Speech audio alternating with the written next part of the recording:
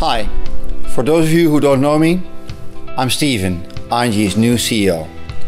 Thanks for joining me for this short summary of ING's second quarter. So, let's get to it.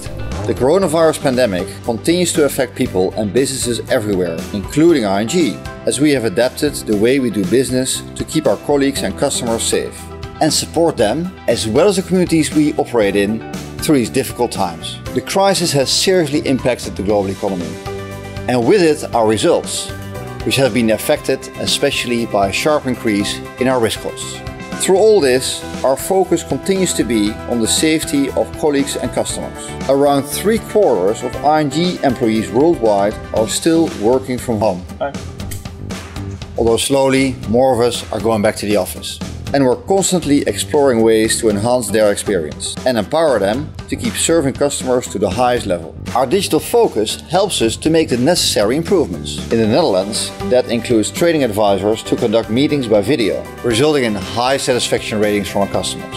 And in Belgium, remote advice for investment clients is now being offered by nearly 90% of our personal bankers. We're also educating people about banking from home and increasingly making it possible to securely open accounts remotely. Like in Poland, where only a mobile phone and ID card is needed. And it's not only about protecting people from the virus itself. The pandemic has led to a big increase in digital transactions, which raises the risk from cybercrime. So we've set up a COVID-19 transaction monitoring task force for the extra protection of our customers from online criminal activity. Obviously, and regardless of COVID, we continue on our KYC enhancement efforts. With digital banking increasing, we work hard to keep improving the customer experience. For example, customers from Belgium are now able to benefit from the same award-winning banking app being used in the Netherlands and Germany.